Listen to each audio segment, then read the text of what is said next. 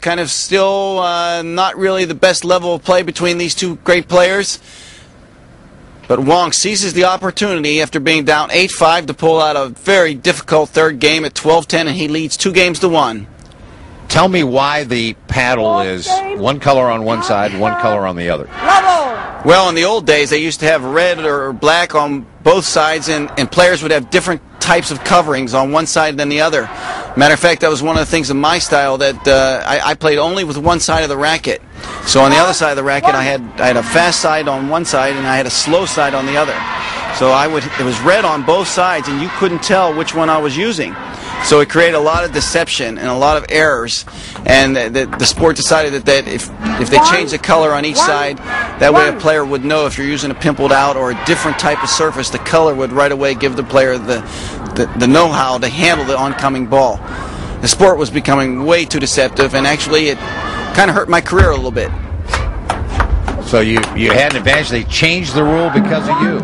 They changed the rules in basketball because of Wilt Chamberlain, and they changed the rules in table tennis because of Dan Seamiller. Well, I'd like to think that, but I don't think it was just because of me. What happened was in 1977, the Chinese saw the way I was playing, and they were filming all my matches.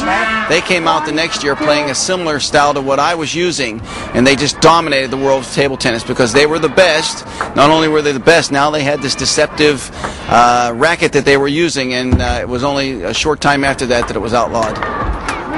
Interesting little piece of history there. Now, we are at 2-1. Wang the advantage in games. Ooh. Ball drops over the net. Yeah. Nice touch there by Wang. That ball was loaded with side spin, backspin by Ma. Sort of a cross block on the loop. Wang just touched it very lightly and dropped over the net. Oh, he got him leaning the wrong way there. Side spin, topspin serve there by Ma. Wang steps in and uses the backhand to the wide corner. Clean winner. That's the difference between the shake hand and pen holder. Shake hand player does not have to leave his position. Ma has to guess and anticipate turning the corner. That time he paid the price.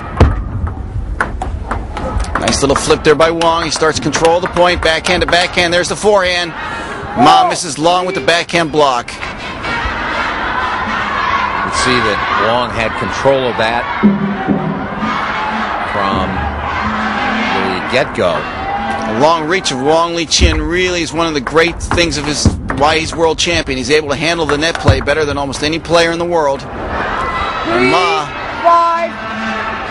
up 3-1 in this game, has played 2 or 3 points where he's lost his concentration and has got back and hit some very strange shots. Like right there, he just got caught in the middle and looked like he wasn't even thinking. But it was the techniques of Wang that got him off balance and put him in a no-win position. It's a great backhand by Wang. Look at it right over the top. And Wang starting to assert control in this final. Up 2-1, starting to play better. Ma getting pushed out of position and off balance repeatedly.